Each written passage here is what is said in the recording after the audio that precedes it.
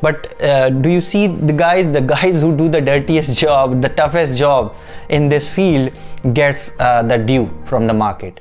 In the field of data, we now see every day a new technology is coming up, a new terminology is coming up, be it data warehouse or data lake or data science, real-time data, batch data, and it's very confusing to choose a role in the field of data, especially these three prominent roles: a data engineer versus a data analyst versus a data scientist, because there are subtle nuances which you need to understand in order to take a decision where which particular role suits your profile and where you would want to go ahead in your career. Hello friends, welcome to ITK Fun Day, your own channel where we make IT interesting for everyone. And in this video, let's get started with our comparison of these three data roles. Thank you friends. If you're new to ITK Fun Day channel, we make IT interesting for everyone, be it IT or non-IT. We discuss all the latest tools and technologies, products, productivity hacks and career tips on this channel. So if you're new and if you like the content, do consider subscribing.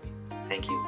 So friends, as always, let's start with a real life example. Let's take an example of a company called as Wonder Waters, and this company specializes in water collection and storage, water filtration, building new water products, and also managing water distribution to other industries. In Wonder Waters, there are three employees, Dane, Dana and Daisy. And these three different employees works in three different departments and have three different responsibilities. Dane is responsible for water collection, setting up all the water pipelines, managing the quality of the water which is getting into the Wonder Waters storage, making sure the filtration is happening correctly, and also how the overall storage looks like within the Wonder Water premises. Dana, on the other hand, works on analyzing the water quality and different parameters of the water, like pH value of the water which is coming in. Dana also specializes in finding new water products and recommending new water products. What kind of water products can be built if asked by the business. Dana also works on analyzing the current demands of these water products. Like suppose there is a packaged water drinking water bottle which Wonder Water sells, then what is the demand of this particular water in the market? By analyzing the different data which is coming from the actual data which is coming from Dane, as well as combining this data with the sales pipeline and analyzing that what is the current demand of the new or existing water products. Daisy has been asked to build a model which can predict the health benefits of drinking Wonder Water packaged water by analyzing the data of its existing customer with some parameters and algorithms and statistical models which Daisy would run on the existing customers. So what Daisy would do, Daisy would combine the demography data of all their customers for the past 10 years along with their health related data, and all those customers who have been drinking a Wonder Water packaged water, and then what kind of health benefits they have seen over the past 10 years, and create a model which can predict that what could be the health benefits if you continue to drink, or if some new customer comes in and drinks Wonder Water for next 5 years.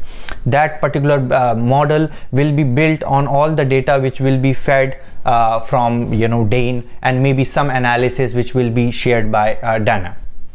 So I think it's very self-explanatory what I was saying so far. Dane is our data engineer, Dana is our data analyst, and Daisy is our data scientist. And this is pretty much what these three different roles does in any data project.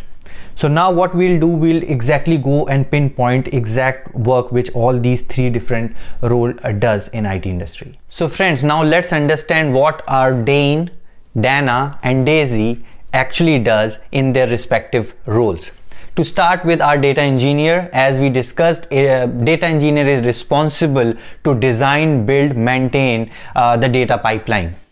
They are the hard-working guys working in the back end, and they are the people who are responsible for all the amount of data which comes in. So the credit generally doesn't go to them because they are not facing the business, but they are the most hard-working guys who ensures that all the kind of data, whatever is required for further analysis, is being brought into in the correct format, in the correct manner.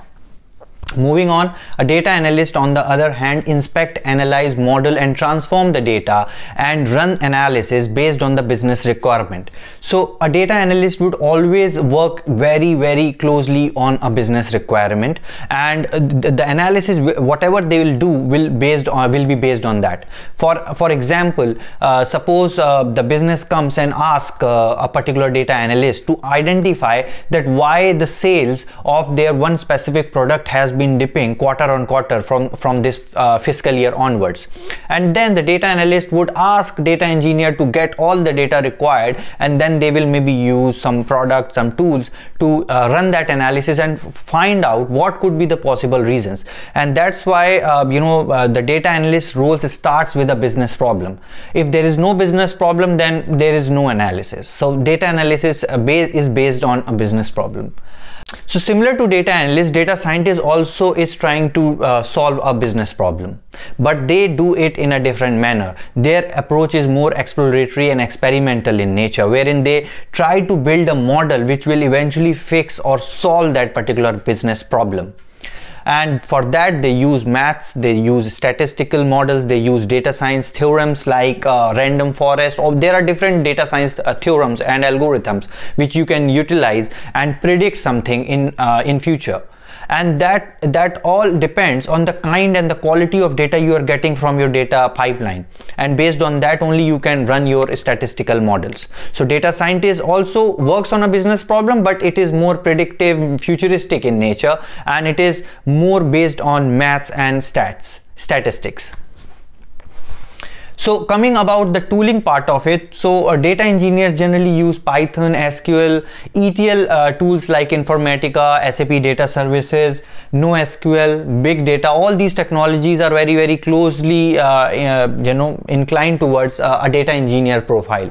So if we talk about data analyst majorly started working in Excel when there were no such advanced tools, but now you have obviously SQL knowledge is also paramount for a data analyst, but now you have visualization tools where you can do the data exploration like Tableau and Power BI. And if you talk about Google Cloud Platform, for which we are having a separate series going on, you have Google Data Studio, a very good tool on Google Cloud Platform. Coming to data scientists, as I said, they should be good in math, statistics, but then they need Python, R, and they need to know different data science theorems or algorithms which they need to apply. There are a number of theorems, and suppose if you want to do something on neural networks, then there are a different set of theorems. So it's these kind of skill sets are required for a data scientist. Data engineers generally work in teams which are called as data ops, which stands for data operations. So they are the teams who does the dirty job, and they get their hands dirty. They make sure that the data pipeline is intact, the data is coming, and not only coming in the right manner, they also need to ensure the data is coming in right quality. The data is compliant with all the compliance which needs to be maintained. Maybe suppose if you have a Google Cloud data lake or any cloud platform, if you have a data lake, what if the data is non-compliant to GDPR, for example? All those kind of things data engineers are responsible for. Data analyst, as I said, might be a person sitting right next to the business, because business analyst and data analyst, these roles are very closely tied together. Sometimes business analyst transforms into a data analyst. So yes, they are the ones who work, and they work on fixing the immediate business problem. So data scientists work on a model which might predict and fix a problem in future, but data analyst, this kind of a work is very immediate in nature. And obviously data scientists works in their own data science team. So data science team is a well-established unit wherein the data scientists work. They do interact with business, but they are not very closely working with business when compared to a data analyst. Now coming to the big data aspect of it, because all these roles came up when the big data was introduced in the world of IT. Because of the volume of the data, we had, different 5 V's of big data which we learned. Okay, so what are those 5 V's which defines big data problems? So volume, variety, velocity and veracity. These 4 V's are maintained and made sure that these 4 V's are tackled by a data engineer. Because in big data you can have different volumes of data, you can have billions of records coming in, right? So that is calling for a volume thing. Variety, you can have different kind of variety of data. You can have data coming from Excel or maybe Teradata or maybe any kind of real-time data coming from sensor devices. So that's variety for you. Velocity, as we say, now we have real-time sensor data coming in. You might have data coming in every millisecond, right? So that kind of velocity data engineers needs to deal with when they are lining up their data pipeline. And last but not the least is veracity. Veracity means the truthfulness of the data. So how you would ensure that the data which you are feeding into your data lake or a data warehouse through your data pipeline is actually the correct data and the intended data which would help a data analyst or a data scientist solve a business problem. So they also need to do a lot of metadata management and data governance to ensure that the correct data is being loaded into the data lake, for example. So the 5th V of this volume, variety, velocity and veracity is value. And this 5th V is done, and data scientists and data analysts are responsible to deliver the value part of 5 V's. So the 5th V is value. So while the data engineer ensures that the 4 V's are delivered, 5th V is the responsibility of data analyst and a data scientist. Now coming to the salary part of it. Now guys, please understand that these are just approximate figures which I have got from a reputed site, but this figure is very limited to UK geography and it varies every day. Okay, so don't take it as a fixed number. So this will give you an indication of what kind of salary packages are offered today, and it will continue to change. So for around 49K per annum is the package, which average salary package which we see for a data engineer. For data analyst it's 29 to 30K, and for a data scientist again it is very close to a data engineer's package, which is 48K. But do you see the guys who do the dirtiest job, the toughest job in this field gets the due from the market. So if you are a data engineer, you are quite possibly able to get a very good package from the market if you are getting into data engineering stream. Having said that, all these packages are average, approximate, estimated figures which I have got. I am not quoting it. These are not my numbers, so take it with that perspective. So now if we have to see the major flow of any data life cycle, then you have data collection, data prep and analysis, visualization and exploration, and experimentation and prediction. So guys, a data engineer sometimes goes and do a job of a data analyst. A data scientist might go back and does a job of a data engineer. It all depends on what kind of a team you have formed, what kind of a business model you have. But having said that, that's why I have said that for the whole data life cycle, your data collection is primarily done by your data engineers, but there are times where your data analyst or data scientist might have to pitch in to do this kind of work. Data preparation and analysis is quite closely tied to a data engineer and a data analyst role, but yes, data scientist also does it. Visualization and exploration is generally not touched by data engineers. This is something which is very focused around data analyst, but sometimes data scientist also does this. They create their own dashboards to see different kinds of metrics and do some sort of a data analysis, but it's majorly this area belongs to data analyst.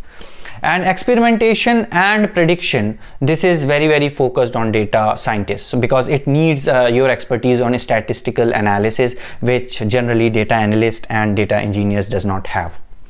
So yeah, this is the comparison which I see differentiates these three different roles, and now you can understand which particular role suits your profile, suits your strengths. So friends, this brings us to the end of this video. I hope you learned something from it. If you did, please hit the like button, hit the subscribe button and the bell icon so you exactly know when I upload my next video.